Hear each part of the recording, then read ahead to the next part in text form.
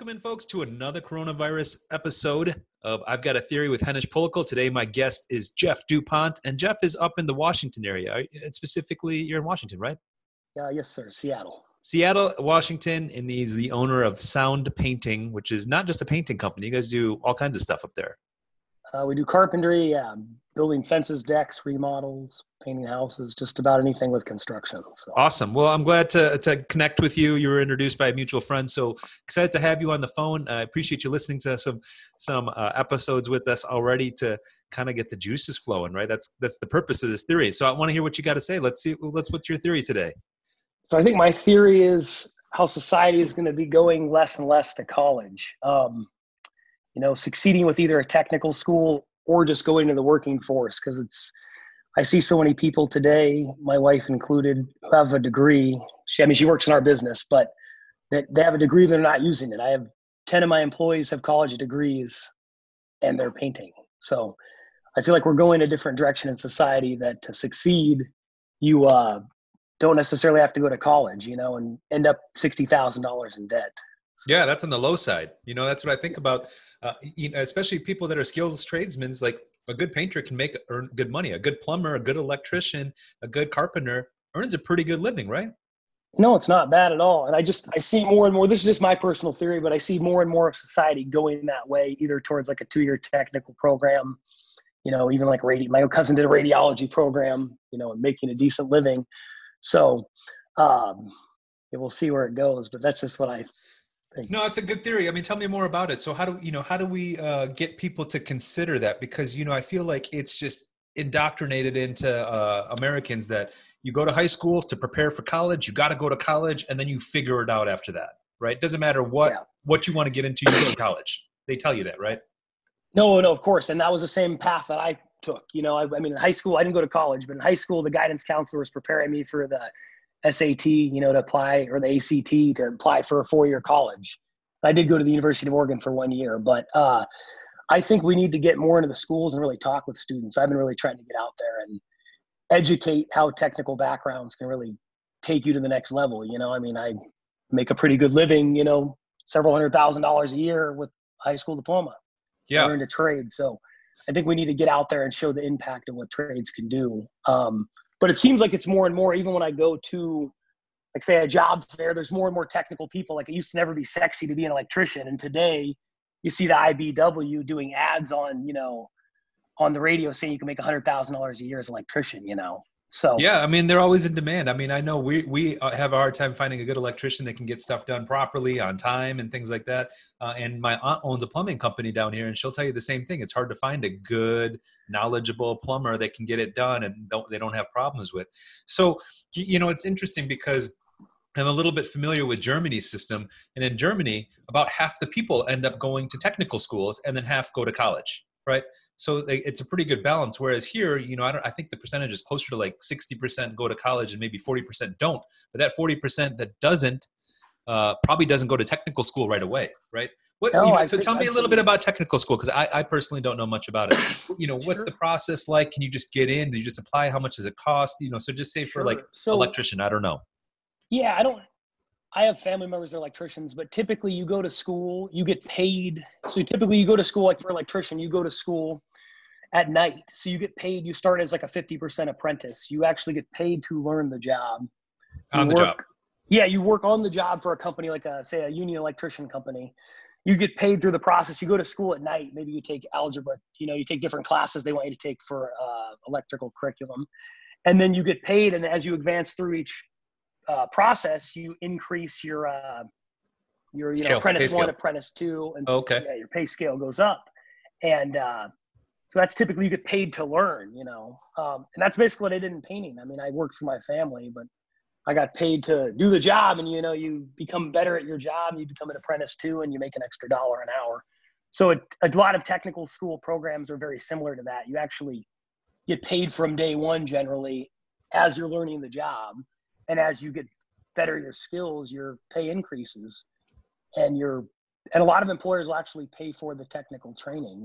Like if you're in school to be say here in Seattle, we have union machinists through Boeing, and Boeing will actually pay their employees technical school tuition to go to school. So yeah, no, I heard about that. So let me ask you this. So, because taking it to the next level, because it's one thing to be, tools on person that can get work done, whether you're an electrician or tile layer or carpenter or whatever it is, but it's another to be a business owner. So what kind of education did you have to get to be able to go from I paint houses and to I own a business that does everything now? So school of hard knocks for me, man. Yeah. I learned everything the hard way. Really changed those when my wife and I partnered up together, because she has the business side, I have this technical side, but just a lot of online learning. I mean, I went to school I took some drafting classes. I went and learned how to read blueprints. So basically anything I needed to learn, I would take some sort of course online or read some sort of business book geared towards that, but didn't necessarily go to college. So like if I wanted to learn basic, blueprint reading, I went and took a blueprint reading class at the community college. So I didn't actually get a degree, but I furthered my education, but I didn't, come out with a diploma at the other end. I just, if I wanted to understand accounting, I would just read about accounting online, Yeah, so that brings up a good point, right? Because having functional knowledge of a topic is different than having a certificate that says that you have functional knowledge of a topic.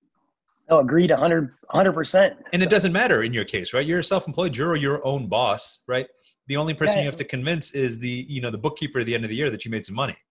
No, exactly. And everything I've ever wanted to learn, in this society, you can go to Google and you can practically get an MBA on any topic you want, in 3 days. I'm kidding. But because for me, I just need to understand the nuts and bolts. I don't need to understand the back end accounting of, how you're filing your taxes. I just need to make sure what I'm doing is legal. Or real estate law, I just need to understand that one law. I don't need to go to school to be a real estate attorney, understand every nuance of the law. So I mean, that brings up a good point. I mean, because, you're trying to do it at a functional level, which is relevant, but and you don't have it to prove it to anyone, right? Because you're just trying to get it done. You need to get the understanding. You know, what's interesting though, is I looked into this because as online colleges and courses became available, a lot of people signed up for them. But guess what percentage of people completed an online class? Maybe 20%? Less than 5%. Wow. Man, so so there's something to be said about your mindset and motivation. You personally to be able to complete something, because that puts you in the top 5% right there. Because most people are like, oh yeah, I'm interested in drafting, or I'm interested in real estate law. And then they start the class, and when they're not, one, paying for it, two, they're not in a classroom, that probably gives them less impetus to like finish it, right? Because they're like, even online, you got to do some homework, right? And it might be grunt work. You got to do a bunch of math equations or read some chapters or study some terms or whatever it is. But a lot of people don't get it done, so it's a tough balance to say, yeah, you can just go online and get it done. But the problem is that the way people are geared and wired, and we've been programmed since we were kids, is that you go to a classroom and you learn. Obviously now with this coronavirus, this is changing a lot, right? We're trying to get kids to learn themselves the way you did. Let's log into a program. Let's log into PBS or Nat Geo or the Science Channel or whatever it is, and see if we can find some coursework that'll work there. We get, for my little kids that I've got at home, we get like little shoe boxes with science kits every week from a different organization, or they send us different science kits to learn different stuff every week, which is cool because we've been at home and I don't just have science projects around, so we're starting to get to that level where we're figuring out how we can learn at home, and we're starting to train our kids that you can learn anything you want without having to go someplace and spend $60,000 a year to do it. No, agreed.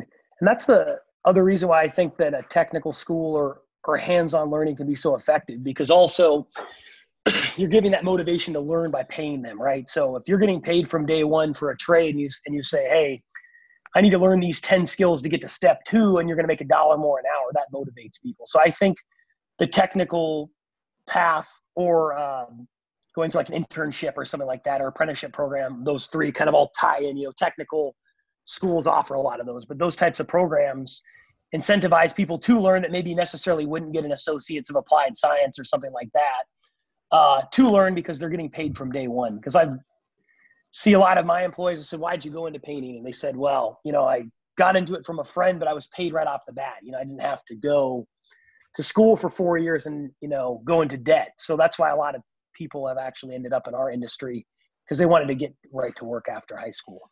So Jeff, could you do something like engaging high school students? Let's say, we're doing summer internships, or come tag along for a week during a break to see if any of these types of jobs would be of interest to you before you commit to a 4-year college and pay a bunch of money. Would you consider offering programs like that? So yeah, I've actually been partnering with there's a technical high school in Seattle. I didn't have the best luck with it, but I had some kids come out and kind of shadow us. I need to get back into it. But yeah, we've really been trying to make a push to partner with a technical college here and a technical high school. But exactly with that, I think to get more people into the trades and industries, yeah, we really need to partner with, because that's the key. I mean, if you want to be a dentist, you can go shadow a dentist in high school and say, this is not for me, or this is for me. Correct. And I don't think the trades or technical programs have done that enough. Because when I was in high school, I went into a nursing office for the day to see if I wanted to be a nurse. And it just wasn't for me. I went in for one day, a very nice lady shadowed me all day, or let me shadow her, and it wasn't for me. So I think being able to. Yeah. No, I'm just thinking back to when I was like 16 years old, and I volunteered at a hospital to figure out if I wanted to work in a hospital setting also. And I remember the first day I was working in the emergency room, and a dude came in carrying his finger in a Ziploc bag. And he's like, I need help. I cut it off. I'm like, I'm sure you do. I wasn't in the emergency room. We were more like just going into different rooms and just checking with patients and stuff. But everyone had, different back pain and different stuff. And I'm like, okay, I can't do this for the rest of my life. No. So, yeah, same here. I had a hard time with it. I was like, yeah, this just isn't resonating with me. I feel bad for the people that are hurt, coming in or whatever it was. But it wasn't a good fit for me. One thing that really opened up my eyes to trades outside of my family being in the trades, my high school guidance counselor was really good about bringing different industries in. She brought in a builder, real estate investor, a guy on a print shop, and she would let kids sit at a round table and have different business owners come in from all walks of life, from people on like a printing shop to a builder to a real estate agent to attorney. And you really got to talk to them. And that's what a builder came in. And that's really outside of working with my family. That's really what opened up my eyes. This guy went to college. He had an accounting degree. And he said, I built houses in the summer. And he said, it paid a lot better, as a general contract. This guy is like old school from the 70s. Yeah. And, I graduated in 2000, the mid 2000s. And so he's at our school talking to us. And he says, I just started building a few houses after college, did accounting, and did one on the side. And he says, I just never got out of it. He said, it paid better. And he went to school. And, this is 45 years ago that he went to school. And he became a builder. And that guy is the first person to kind of open my eyes outside of my family that, hey, a trade. And he learned carpentry, through college, just working part-time. So that was kind of the first guy that kind of opened up my eyes saying, hey, wow, trade can actually really be, a viable career without having to go to college. And it can be fun too, right? It's really satisfying because I worked with a contractor when I was in high school and college as well, to get a feel for it. And it was always, it's super satisfying to even just paint one wall. I'm like, oh, nice. The wall is nice, fresh and clean. Exactly. Or you build a deck, or you build a wine cellar, or whatever, the random projects that I did. I'm like, that was awesome. I spent 2 weeks doing it or 2 months doing it. And I built this incredible thing. There, you do get that sense of satisfaction. Now that I own the business, I'm not hands-on as much. I'm not, swinging hammers, but I do appreciate it. Anymore. I'll find myself late at night watching YouTube videos of guys doing awesome craftsmanship. I'm like, man, that's pretty epic to see them take a piece of metal and turn it into an awesome knife, or some wood into some awesome furniture, and, shaving it down. And so there's definitely, I feel like there's an innate sense of desire to be able to create within humans. And so with most of our jobs, whether you're an accountant or a businessman or salesperson, you're not creating, with your hands as much. And I feel like there's something that's evolved in us to be able to accomplish and produce and develop something. So yeah, we need to tap into that more. I agree. I think that it's too expensive and it's a waste of resources to spend too much money to go to college to figure it out. So even with my own 3 kids, they've all got college funds set up, but I'm really hoping, unless they say, hey, we want to be an engineer, or we need to be a lawyer, or something that definitively probably needs college, we would spend that money for the first 6 months or a year, or a few years, whatever, figuring out what they want to do. Because going to college to figure it out and taking general ed classes I would advise every high school counselor not to advise their students to do that, unless you go to community college and it's a few $1,000s a year. It's something affordable before you can figure it out, but that the student loan debt itself is so scary, and people don't think about that. My wife is a physical therapist, so she had to rack up a couple $100,000 in debt before she could become a physical therapist and work at a hospital to make $45 an hour. Sure. Sounds like a lot, but it's not when you have to pay a couple $100,000 in debt off. Sure. Right. So then it's like, well, man, could you go to technical school for $20,000 and end up making $100,000 a year? That math equation works a lot better. Granted, she loves her job and that's why she does it, because she loves fixing people, that are broken. Yeah. But it makes you think that maybe I shouldn't go and spend $100,000 or more getting a business degree or an economics degree or social, sociology degree to get a job that might pay $25,000 a year. Sure. Well, I understand too, like if you're going to be an attorney or a doctor, you have to be specialized, right? I get it. My father-in-law is an aerospace engineer. My brother-in-law is, so I understand that. Right. But how many kids don't go to college that have the potential to really succeed in life, but didn't go to they didn't get into a trade, they didn't get a career, and they're just, working at minimum wage job. There's so many untapped people that maybe could have really succeeded. Maybe you get into a plumber's role and you're a foreman or whatever, but there's so many people in our society, kids that have potential that didn't go to college, that I think a technical school or a trade school, or getting a viable career would really open up for them. Yeah, so absolutely. It's tough to figure out what you want to do for the rest of your life when you're in high school. And it's probably true about a lot of people. People change careers a lot, but it's probably better to switch from a career where you don't have to pay a bunch of debt for your student loan to figure it out. Because, I've seen stats in the past that 75% of law degree students don't end up becoming lawyers. Like they might get a job, but they might be a waiter or something for the next few years. And meanwhile, they have a $250,000 law degree debt. So that's kind of brutal too, because there's a lot of lawyers out there, and maybe we need more. I'm not sure. I don't know what the glut is, but I for sure know we need more plumbers, electricians, tile layers, and skilled tradesmen, because there's a massive shortage of that. There is. I mean, so the Great Recession, they said after 2007 or 8, there was about 35 to 40% of the people left the trades and found new industries and never came back. So we went into the Great Recession. That's why we have a huge shortage gap too. Like we have the average tradesperson is 28 to 32 right now, or they're above 55. There's not a lot in between, because all those people that were 35 to 45 that were in the trades before the Great Recession, in 2009 and 10, most of them left, a good chunk. So there's definitely a shortage of viable labor, and there's no shortage of pay. I mean, there's a lot of good jobs. So yeah, for sure. It's true. If you can work hard and stuff and you can get better at it. I mean, it's the same thing when I tell people that work with me, like, oh, how'd you get so good at this? I'm like, it's simple. They're like, well, what's the answer? I was like, practice. You got to do it a lot. You do something a lot, you get better at it. Exactly. And so that's the key. Yeah, you just can't come out the gate. I'm like, I'm a great painter. I'm like, no, it takes a little bit of practice to be able to cut a line properly and texture it and sand it and prep it. And yeah, it just takes, it's repetition, man. I started painting at 14 years old for my family. And yep. Here I am at 31. Well, the thing that's crazy is, I have, I think 9 or 10 employees of mine have degrees. And outside of my wife, she's our financial controller. She went to school for accounting. My sales guy's got a degree in sociology, I think, or poli-sci maybe, and he's a sales guy, using his degree for something opposite. But we have lots of employees that paint in the field that have college degrees but don't use their degree. They're painting because it's a more viable source at the time. So. Yeah, awesome. Well, Jeff, I appreciate you spending some time with me. I think you make a great point here. I agree with your theory that we should try to get people to explore more non-college options for their life choices before you commit to such a massive debt. That's one of the counseling things. I just told a foster organization or foster child organization that I'd be happy to go speak to their kids about some financial education and literacy, about reading credit reports and how loans work and things like that, but also to the point of how student loans work. And do you really want to take on a student loan if you don't know that you want to be something specifically that definitively needs a college degree? So, I think that's an important message to shout from the rooftops and tell people too, because, it was that mindset that typically my parents' mindset around that age, everyone was just told, you kids got to go to college. Otherwise they're going to become a loser or something, or they're going to be a waste, exactly. Which definitely is not the case. You could be a super productive person and not have a psychology degree.